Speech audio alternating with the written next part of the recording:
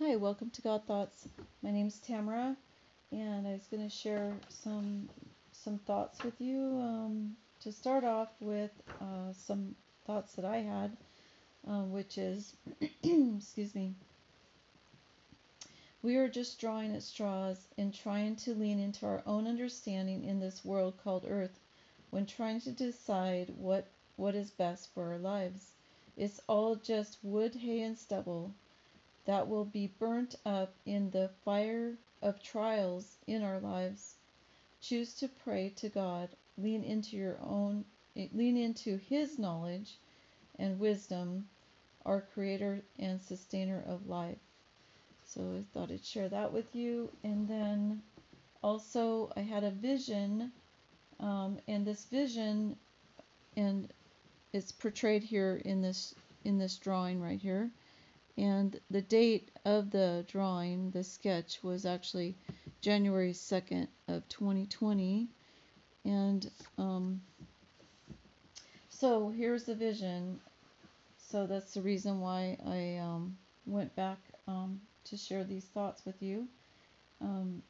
So in this vision, I saw myself spinning. I was spinning. I was laying on my back and I was spinning, and there was underneath me was a whirlwind storm, and above the clouds were the heavens, and it literally, my person was spinning in one direction, and then there was this whirlwind or tunnel of like a whirlwind or tornado tunnel, and in that tunnel it was trying to draw me into the tunnel, and then there was these blades underneath that were spinning, and so the little whirlwind was happening within this tunnel, and it was trying to pull me into it, and the whirlwind was spinning, say, counter or spinning clockwise, and it's like the Lord was spinning me personally counterclockwise to keep me above it and to keep me from being drawn into the blades. And so what God revealed to me in that is that, that God, he's protecting his children, during these times of, there's, these storms and tornadoes and whirlwinds that are happening. If we're focused on him and focused on heaven above, he will protect us and he will keep us from being drawn into that tunnel and from being hurt. And so we're to keep our eyes on him. And so I wanted to share some verses with you that I had drawn up on a sheet some time ago. And this one here is, I titled it, God wants to do a good work in you, and he will complete it in you what he has started. So the first verse that I have shared here is, being confident of this very thing, that he which hath begun a good work in you will perform it until the day of Jesus Christ. Philippians 1 verse 6. And we know all things work together for good to them that love God, to them who are called according to his purpose.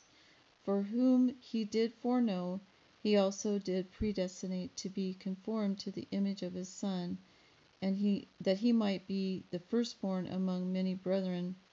Moreover, whom he did predestinate, them he also called, them he also justified, and whom he justified, them he also glorified. What shall we say to these things? If God be for us, who can be against us? So that's Romans 8:28 through 31. And then just a note, we know God is at work in our lives because he says so, and God wants to do a work in your life where you work for others, where he wants to do a work in our lives that works for others and projecting what God is doing in our lives, right? And so then Deuteronomy 6:5 says, "And thou shalt love the Lord thy God with all thine heart, and with all thy soul, and with all thy might." And you know, we all need to find a way to do that. I was at a point one time in my life where I realized I was not doing that, and I didn't understand that in the Ten Commandments in the New Testament, it states, that we are to seek the Lord with all our heart, all our might, all our soul, and that it was, the first commandment in the New Testament. And it's like I just started thinking, if that's the first commandment, that's the most important. And so if we were to do that, if all of us to do that, then the other commandments that are beneath that, they just follow suit. Because if you're seeking the Lord with your whole heart, your whole mind, your whole soul, with all your might, you're gonna do the other things like love thy neighbor as thyself, um, not serve other gods before our true God, not fornicate, not steal, not kill. If we're focused on God and really seeking the heart of God for our lives.